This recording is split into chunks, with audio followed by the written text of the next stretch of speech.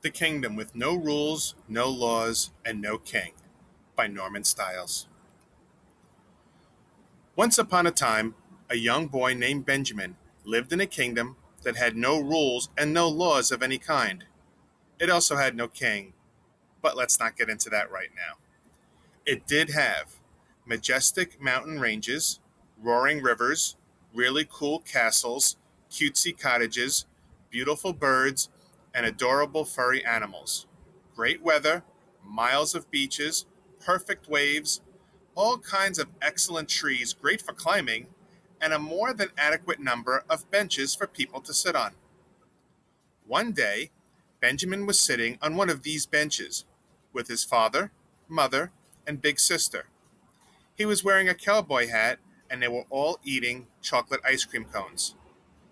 All of a sudden, a big guy walked up to Benjamin, did sort of a silly dance, took Benjamin's cone right out from under his tongue, and ran off, licking it. "Hey! That guy took my chocolate ice cream cone," Ben yelled. "I noticed," said his father, licking his own ice cream. "He made a nice move on you." "Guess he was in a mood for some chocolate ice cream, dear," said his mother sweetly. "You have to learn not to pay attention to silly dances when you're eating ice cream," his big sister said. Remember, this was a kingdom without rules or laws of any kind. So there were no rules or laws about taking ice cream that didn't belong to you. Benjamin still wanted more ice cream, so he reached over and took his sister's cone. She immediately and matter-of-factly snatched her mother's cone. Benjamin's father quickly gulped his ice cream down in one bite just as Ben's mother was about to grab it. "Ha ha," he said, with a big chocolate mustache dripping from his upper lip. Benjamin's mother sat thinking for a moment as Ben and his sister licked their ice cream very fast, keeping one eye on their mother. Then, Benjamin's mother started to whistle and appeared to be about to scratch an itch on her head. Instead, she reached around her daughter, knocked Benjamin's ice cream cone out of his hand up in the air, and caught it in her mouth. Benjamin sighed a very deep sigh and said to himself, "There's got to be a better way." His sister and his mother finished their ice cream cones. Then, everyone put on their crash helmets, got into the car with Benjamin's mother at the wheel. The family headed home. Benjamin wore his cowboy hat on top of his helmet. There were no traffic laws of any kind. So, as their car approached the kingdom's main intersection, Benjamin's mother had a decision to make. If the light was red, she could stop if she felt like it, or she didn't have to if she didn't feel like it. If it was green, she could stop, or she could go if she felt like it. The light was green, and Benjamin's mother decided she felt like going through it. Unfortunately, the person in the truck in front of her felt like stopping for the green light. Just before the car smashed into the rear of the truck, Benjamin thought to himself, "There's gotta be a better way." The next thing he knew, he was hanging by one leg, upside down, from a branch near the top of a very tall tree. And this was not one of the trees in the kingdom that was great for climbing. "They're gonna need ladders and stuff to get me down," he thought to himself. He was gonna be up there a while, so he decided the best thing to do was relax. He looked around and saw that his parents and big sister were each hanging by one leg upside down in trees, as were lots of other people all around the intersection. Everyone looked relaxed and no one was particularly peeved. That was because they were used to it. Most of the many automobile accidents in the kingdom with no rules and no laws resulted in people hanging by one leg upside down in trees. As Benjamin swayed in the breeze, he could see a baseball field in the distance. A game was in progress. A game with no rules, of course. The players were doing whatever they felt like doing. Some were swinging bats, some were throwing balls, some were catching balls. Some were running back and forth on the bases, bumping into each other. Some were helping the injured off the field. There was no score for some, and for others it was 12-6 or 165 to 125 and so on. For some, a hit was a hit. For others, a hit was an out. And for a few, there was no such thing as a hit or an out. Some just sat in the middle of the base paths, digging in the dirt with pails and shovels. There's got to be a better way. Benjamin was screaming over and over as they carried him down from the tree. It's okay, Benjamin, dear. You're down now, his mother said. We're all okay now. We're out of our trees. See, we're out of our trees. Benjamin looked around and saw that everyone indeed was out of their trees. And it was at that very moment that he had resolved to himself he would figure out a better way. I'm going to my room and I'm not coming out till I'm finished, Benjamin said. Finished with what? His sister asked. I don't know yet, he said, slamming the door behind him. News spread all over the kingdom that a boy named Benjamin had gone to his room and wouldn't come out until he was finished.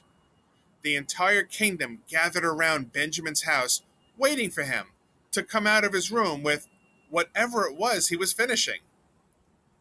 Then, after 2.5 hours, Benjamin emerged. Finished, he said. 3 laws and a bunch of rules, he said proudly. Huh? Said the kingdom, not having the faintest idea what he was talking about. This is the bunch of rules, Benjamin explained, holding up a booklet.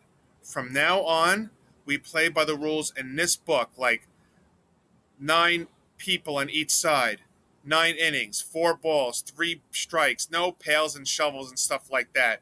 If you don't play by these rules, you can't play.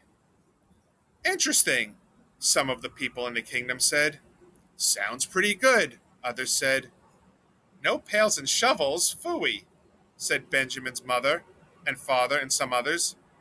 Get to the 3 laws, his sister demanded impatiently. Yeah, said the kingdom.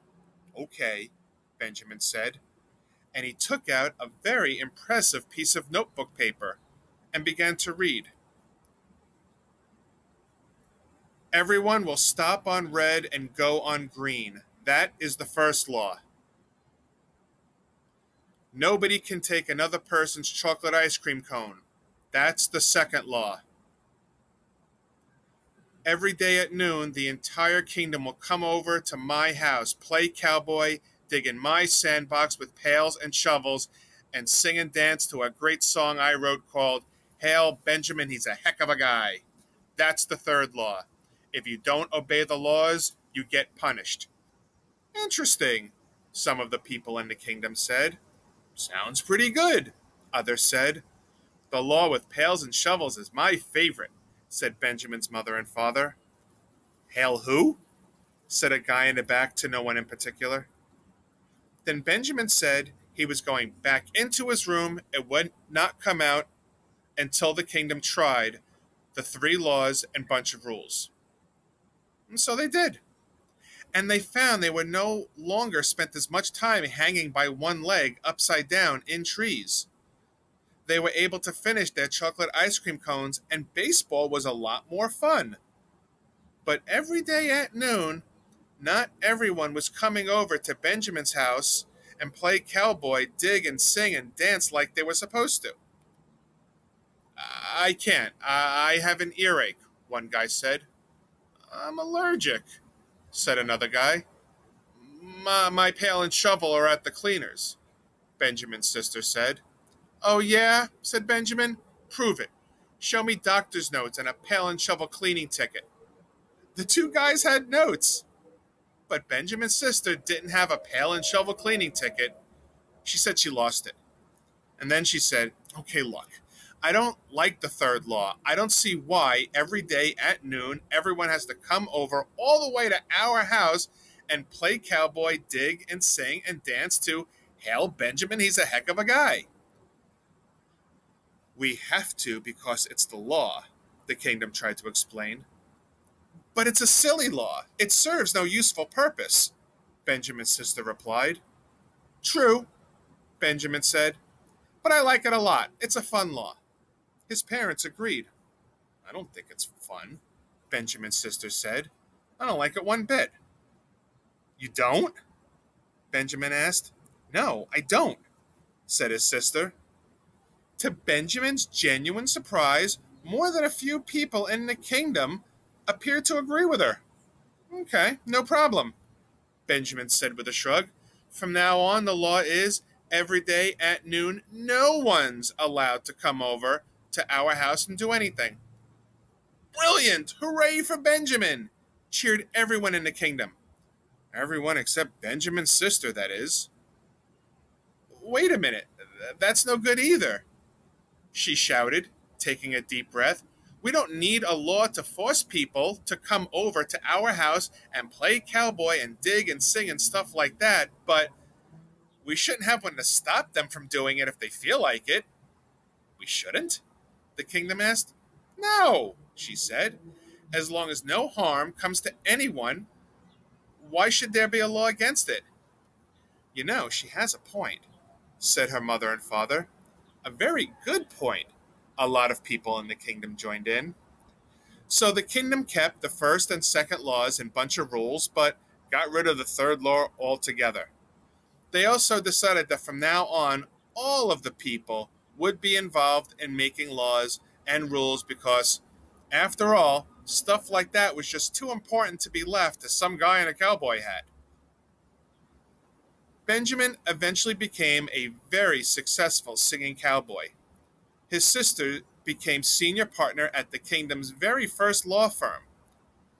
His parents became umpires, and the kingdom that now had some laws and some rules lived lawfully ever after. It still had no king, but it's too late to get into that now.